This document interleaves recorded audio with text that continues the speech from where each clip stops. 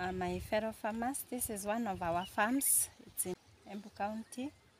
It's in the lower altitude.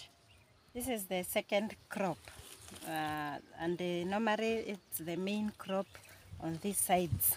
So as you can see, I want us to look at how we are supposed to prune our coffee, yeah, because canopy management is very important.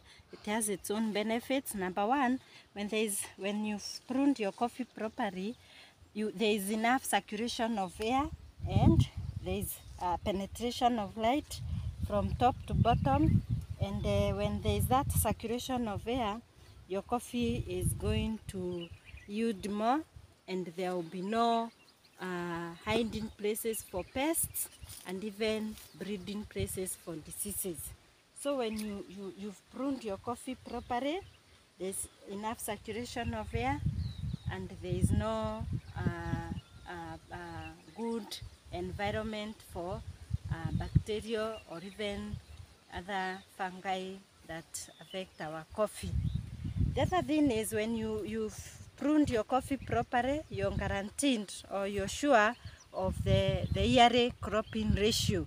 You have a consistency type of ratio whereby you're able to say my 100 trees bears 1,000 kilos every year or thereabout.